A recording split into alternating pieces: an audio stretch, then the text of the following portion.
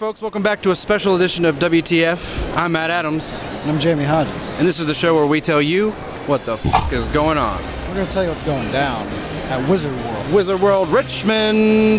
We're going to be bringing you coverage of Wizard World all weekend. We're going to interview cosplayers and celebrities. We got a little special treat with Lou Ferrigno and Jason David Frank. JDF.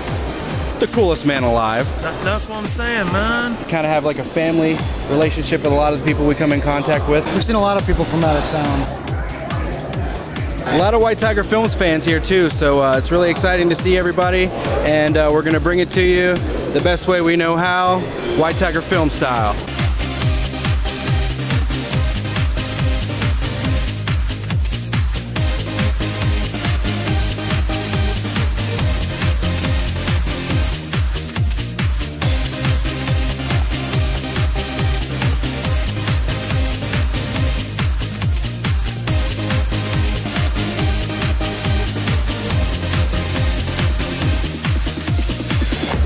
Day is just getting started. We're looking at some good cosplays already. My name is Mike. I'm actually from Charlottesville, Virginia, so I'm a local, kind of, sort of. I'm actually one of the featured cosplayers for Wizard World this weekend, also with Brian. Shazam! So we're on the website. We're actually also judging the costume contest tomorrow with Jason David Frank. Best experience of my life ever. I actually live in Clinton, Maryland. I do a lot of different shows. I'm one of the featured cosplayers here this weekend at Wizard World Richmond. Bwilld Cosplay. You're a featured cosplayer and judge here this weekend. Have you seen anything so far that you're going to be looking for in other cosplays this weekend? Actually, I just want to see everybody put out their best cosplay, have fun doing it, and just remember, man, it's all about being a geek and having a great time. Yeah. We can come to terms with being a geek here.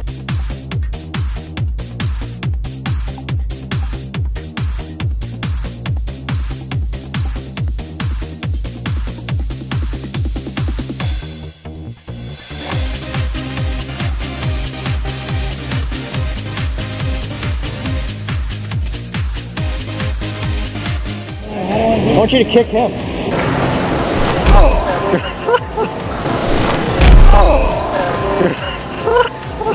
Don't mess with the Green Ranger. My name is Heather, and I'm cosplaying as Rapunzel from Tangled. Recently been traveling with a friend to help him sell prints and stuff like that, so I've been getting better at going to more conventions. I have a whole bunch lined up. I've almost got one every other weekend right now. Oh wow, which ones have you been to already? I have been to BronyCon and West Virginia PopCon, and obviously this one. I have Austin, Ohio for the Wizard World circuit coming up in next month. One thing we're asking everyone is what went into the costume and the making and everything, and if you would just walk us through the process of this costume here. Okay, this altogether took me about 9 months to complete. I had many reference photos of Rapunzel and the different colors of the dress that the skirt comes in. But I went through buying fabric from Joann's to buying the pattern pieces from Spoonflower. I learned how to hand embroider for the first time on the sides of the skirt. The wig, I bought 2 separate wigs off of eBay from Cosplay DNA, and I had to put them together into one giant massive braid here, which has been a complete pain in my butt, actually. So if you had to guess, how many hours of work went into this? Oh, hundreds. I stayed up late into the night working on this, 4 a.m., 5 a.m., barely getting any sleep. I had to be forced to eat because I would just want to get it done and finished. I do have my own cosplay page where I put all my updates on. You can find that at facebook.com/artisticdreamers.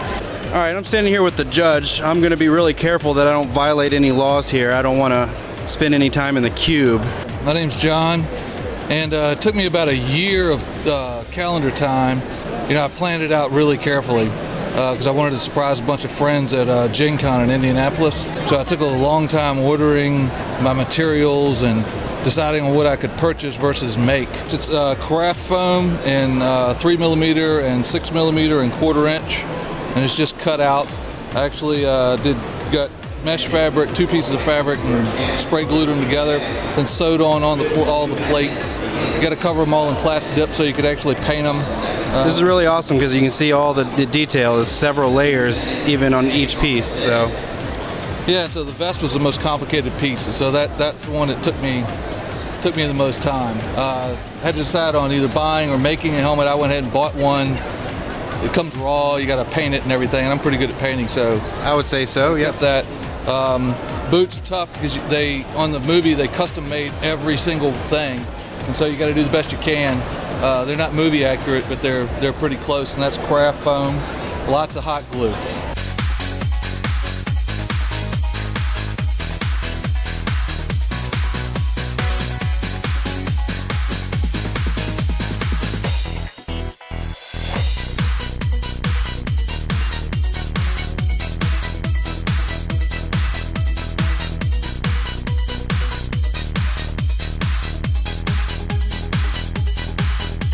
Who are you cosplaying as today? Jace the Mind Sculptor from Magic the Gathering.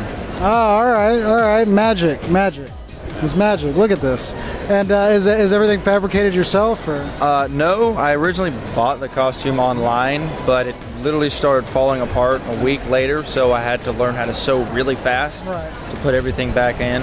Well, it's really great. And what about your contacts? Where did you get those? I actually got these at Dragon Con 2 weeks ago. All right. Really, really weird to wear. Are they uncomfortable at all? I have to ask because I do a Batman cosplay and I've been thinking a lot about whiteout contacts. Can you describe them to me? Sometimes it's like having an eyelash in your eye, pretty much. That's about it. It doesn't sound comfortable at all. It fades away, you get kind of used to it. My name's Vinny, and I am a Ghostbuster. Is Ghostbusters your favorite movie? Yes. What do you got here? So we have a trap. All right. Catches the ghost. PKE meter. That's how you can track a ghost. All right. Is there any ghosts here right now? Or are we clean? Yes. Speeding up. Uh-oh. Well, it's a good thing you're here then, right? Yep. Yep, because you can catch them for us. All right. Well, thank you, sir. Well, go ahead and give us your name and who you're cosplaying as.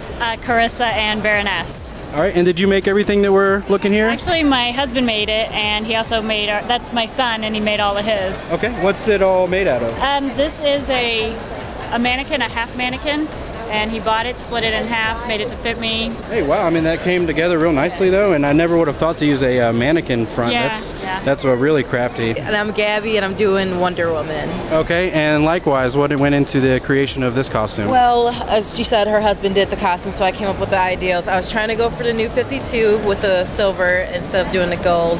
But I wasn't able to get the right boots, but these work perfect because I love them. It gives me more height. Yeah. But so this is just a steel bone corset. This the top piece is made with foam and some silver fabric material, and foam. That's all it is to it. Speaking as a cosplayer myself, I usually have a lot of trouble getting different materials to stick to fabric. How did you get the silver to stop? Hot glue? We got hot glue and then the spray-on glue to keep the silver on there, but we put the hot glue for the... So when all else fails, hot glue comes to save the day. Yep. Tell us who you are. I'm going to pretend I don't know. I'm Nicole. And I'm Christina. And we're from Action Packed. What is Action Packed? What do you guys do? What is that? Action Packed Cosplay was originally founded as a bag and accessory line, and we kind of evolved and expanded into doing costume commissions and focusing more on volunteer work and appearances at conventions. And it's just, it's been a great learning experience. We love to make costumes for other people. You know, just this past weekend at Baltimore Comic Con, we had a good, 4 friends in costumes of ours walking around the floor.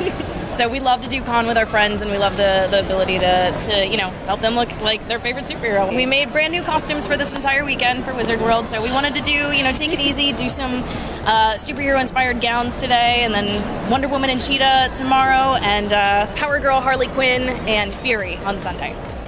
Sewing is our forte, but we're just getting into a lot more working with different materials, and it's a lot of fun. You're always learning. Every con is an opportunity to meet new prop makers and new artists. And it's great. As a cosplayer whose sewing is not his forte, I appreciate what y'all do because it is an art. Well, we would be happy to make something for you next time. Absolutely. So, It's not like it wouldn't be like a dress, would it? Like it would. Only if you want to, honey bunny. Yeah, I was gonna say, if you want to wear a dress, we will make you the prettiest dress around. Yeah. You'd be like Kaylee in Firefly. Big cupcake dress. Who wants to see me in a cupcake dress? All right, I'm Sean Weber of Dynamite Weber Cosplay. And I'm Helene of Queen Helene Cosplay. I'm Nightwing. And I am the new 52 version of Wonder Woman. I made all this out of foam. I made everything I'm wearing except for the mask and the belt. The mask is by Tiger Stone FX. The belt is from Party City. It was more design work than actual fabrication. Fabrication doesn't take that long, but I tried to get the craft foam to look like leather with a lot of texture, and the rest of it to look like armor. I have a kitchen cabinet liner. I try to keep my materials cheap and everything, you know, kind of low budget, but with a high budget look. That's the main goal. Most cosplayers can agree with that, especially us. Mine's a little more expensive, but I try and keep it on the light end. All of my armor is aluminum sheet metal. It's all bent and hammered and lined with vinyl. I can actually take it out and show you. I had to drill holes in these. These are actually snaps on the side, and all the vinyl that's on the inside. It's actually signed by Cliff Chang, the designer of this costume. This is a steel bone corset under here. All the pieces are separately sewn together. All the leather looking stuff is all vinyl. The boots and everything were custom made. Because they actually don't make dark blue boots for Wonder Woman. I know it's her newer version, but all of the Wonder Woman boots that they have out there for sale are only red. So if you ever see a Wonder Woman in blue boots, she made them. Watch, now that you've done it, now everyone's gonna start doing it. True. Yeah. And he actually made this sword. My sword, I had one from New York, but I wasn't able to bring it. She gave me about a day and a half to get that finished before this con. So he made the whole thing in 4 hours. Yeah. Did the paint job in 1 day. That's also part of being a cosplayer. Okay, we have no concept of time. No. That time crush. We always got time until we don't. That's how it is. Oh, hey, let's go to a con tomorrow. You have a costume? No. But I will. Yeah. You guys both participated in the costume con. We were actually the Busters, the Ghostbusters yesterday. Yes. Yeah. Why don't you tell us what you won? I won the Best Female Hero in the costume contest. It was cool. Got a nice little heavy trophy. It's actually heavier than my real medal. Nice. And a cash prize as well. Made all the work worth it. It's very rewarding. That's the word.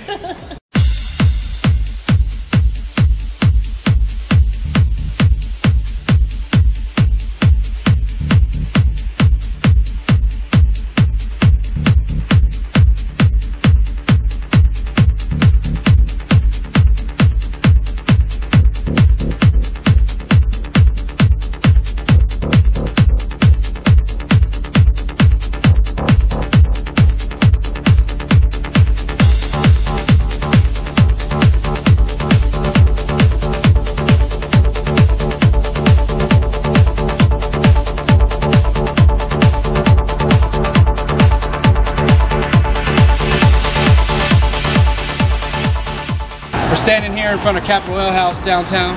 We're about to go have dinner with Lou Ferrigno. JDF. Some of you might know them as the Hulk. And Jason David Frank. Green Ranger. White Ranger. So anyway, we're gonna go into this press conference and have a little chit chat with a couple of our heroes.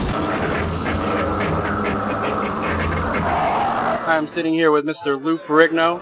He's my little friend, but not so little, as you can clearly see. But I'm sure you've heard all about White Tiger Films, right? Oh yeah.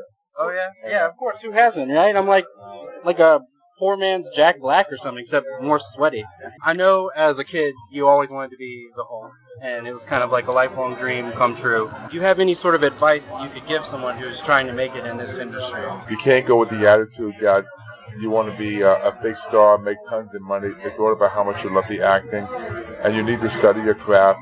And you need to get a deal together, and you need to find a good agent, an agent that knows what you can do as an actor and see your work, and then pursue a career. And it takes a lot of different steps because there's a lot to learn about acting because, you know, acting sometimes takes 20 years to know what you're doing. Or a lot of times nowadays, people just make like a really random YouTube video and get like overnight success as opposed to like people who, you know, spend their whole life trying to get to where you are. And do you think that should discourage anyone who is actually like trying versus overnight success? Well, it depends on overnight success. You know, I mean, there's some actors that have luck. Like for example, you take myself. I knew the Hulk. I got the audition for the Hulk. I won the part, but it was a non-speaking at the time.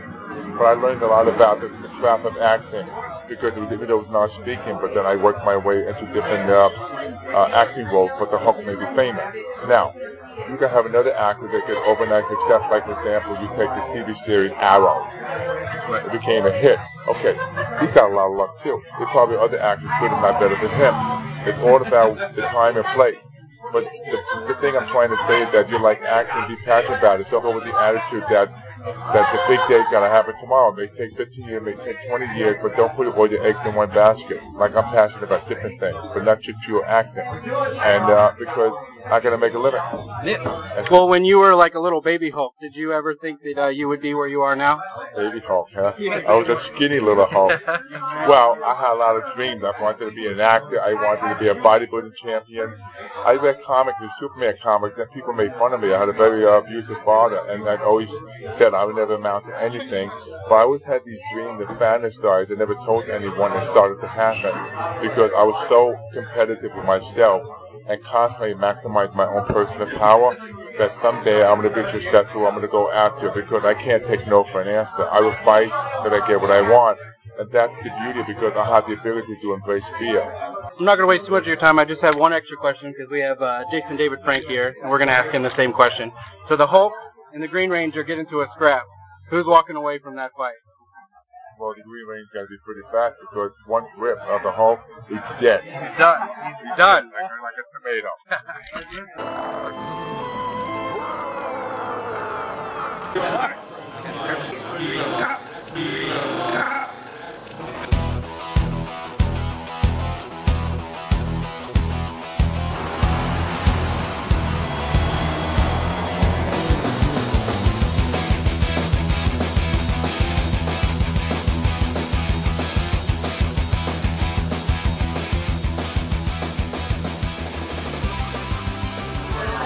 There's been talks for a while now about the possible Power Rangers reboot. I'm sure you know.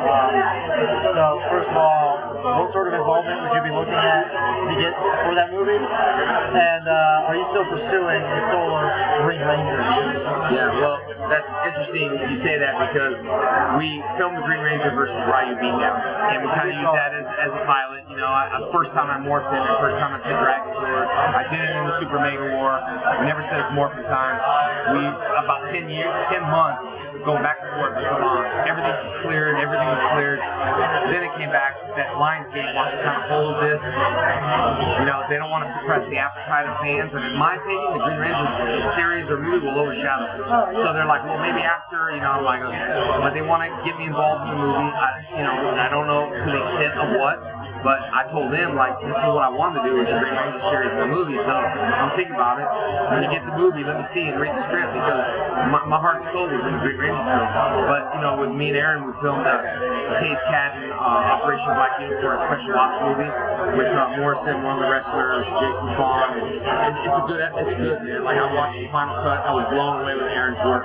Like, have you seen the Beatdown? Yeah, I was going to say, we're actually really big fans of superhero Beatdown. I've been following Aaron for a long time. And I did hear a little bit about Operation Black Unicorn. What else can you tell us about it? Well, we started it. I'm kind of glad things happened the way it happened because we filmed it in February, and then all this Green Ranger stuff started happening, and it was kind of like on the back burner a little. And then More from Life, Aaron stepped up, said I'll be executive, and him and his dad score everything and just make it perfect. We sold it to season 2 to Con TV, which is a 24-hour network, and then the Operation Black Unicorn came back.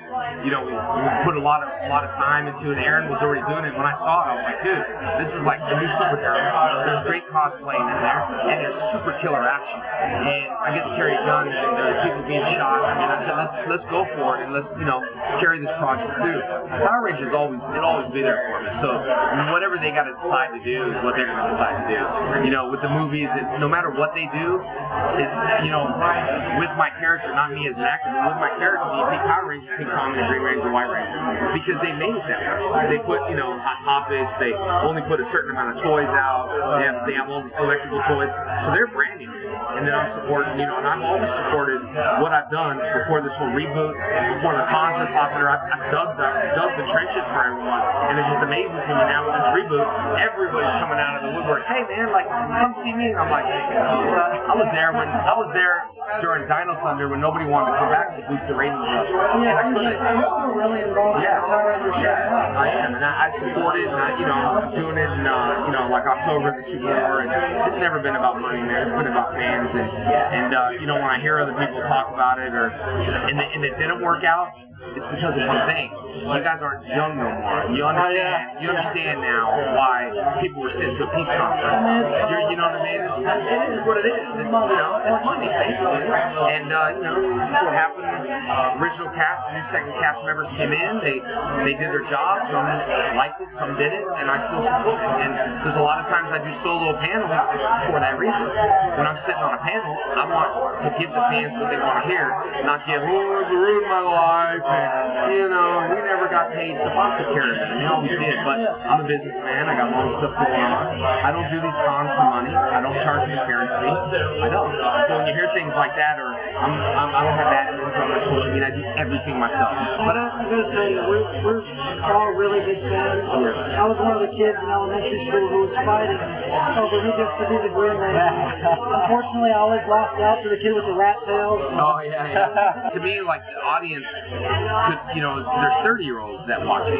So I'm 41, and sometimes 30-year-olds might have more gray hair than me. All right? I don't dye my hair, but the thing is, like, I do have, like, new people work with me, they come up and they're like, dude, I used to watch you as a kid. And so, like, these handlers are like, they don't know nothing, and they're like, can I ask you something, like, what is it that you did that they used to watch you as a kid? And I'm like, well, I did Power Rangers, but because the fan base of the new people now, to the kids from Dino Thunder, to the little kids on Nickelodeon, to the original fans of the MMPR, I've covered all angles, to the movies, to Turbo, it's just all angles. So around Power Rangers, and with the reboot, it's great. I hope an actor doesn't play me, because then I'll be like, yeah, so-so played me in the movie, and I give him a little tips, but it's very hard to, as you know, filmmaking, it's either a hit or not. It's going to be a massive hit or a massive bummer.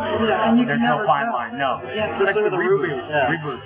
And because you guys are younger, you're so used to, it's like you're already judging, like, okay, give me that feeling when I used to see it. Come on, give it to me. I don't feel it. I don't feel it. If it's slightly off. And then the little kids see that, then you got to start understanding, like, are they going to do this for little kids? Because the kids can carry the money through the box office.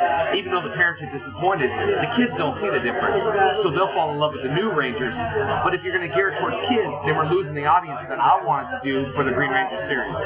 So which is it going to be? Is it going to be PG-13? Is it going to be rated R? I'm sure not rated R, but is it going to be geared towards little kids, or is it going to be geared towards, But I mean, I like the Turtle reboot. I mean, I was going to mention that. I don't mind it either. Yeah, I liked it. I mean, I thought it was cool. So I think as long as you can settle somewhere in between, just to satisfy all your audiences. And I think if they like it as much as you're passionate about it, they can do that. I don't think they should, in just my opinion, I don't think they should take it and CGI this whole thing. I think they need to leave it legit. That would be really cool. Leave it legit. Yeah. Just, like don't try to outdo other stuff with far out unrealistic things. It's like live action stuff has gotten so much more advanced, just like CGI. It's like even if it's robotics, it's still gonna look cool. Some of the movies, like I was watching Lucy and I was really into it until it started losing me. It's just it's like so good. Like I'm watching it, I'm like, wait a second, it's getting a little, and it feels like the writers are just trying to stretch it out, and the director's like, oh, which direction do I take it? And unfortunately, it kind of takes it to the ending of like, I was impressed at first. I thought it was better than I thought it was going to be. I was too, but on the end, because you got to remember, like it's always like I teach karate and martial arts tournaments. Judges will remember the beginning and the end. In between doesn't matter. You end strong, last impressions. You start strong, first impression. Yeah, it's the same thing. Green Ranger and Hulk walk into a bar, getting a little bit of a scrap. Who wins? Man, I have to respect my elders on that one. Dude, 62 years old. Come on, man. Like I looked at pictures on his Instagram and I was like, are you kidding me? Like, I mean, if I want to look that good at like 62 years old, I get people that come up to me and they're like, man, how old are you? 41? Man, I hope I look that good when I'm 41. And I'm thinking, you don't even look good. No, I'm just kidding. That's not that fast. Yeah, talking superpower beatdown. Let's say Aaron was directed it. Yeah, dude. I would like be in a lot of trouble until I, summons the Dragon Zord and then just step on it. Just the last shot. Whoa. I'm dumb. That dinner made me dumb. We don't know what to do with ourselves. Lou Ferrigno. You okay? Are you gonna survive? I'm alive. I just learned a valuable lesson. Man. You don't piss off the Hulk. No. You don't piss off the Hulk in the middle of when he's eating. When you wouldn't like him when he's hungry. When he's hungry. And what about that Green Ranger fella? How was it talking to Jason David Frank? Best experience of my life ever. And me personally, meeting my childhood hero that I idolized 20 years ago was the best experience of my life ever. Jason David Frank was really awesome, more personable than I could have ever imagined. One of my all-time favorite celebrities to interview. I feel inspired. Other than just being awesome martial artist and all-around hero as my childhood, but just to hear him be so into filmmaking and so encouraging of independent film and local filmmakers, it really is just refreshing. He's very passionate. Memories last forever. That's what I'm saying, man.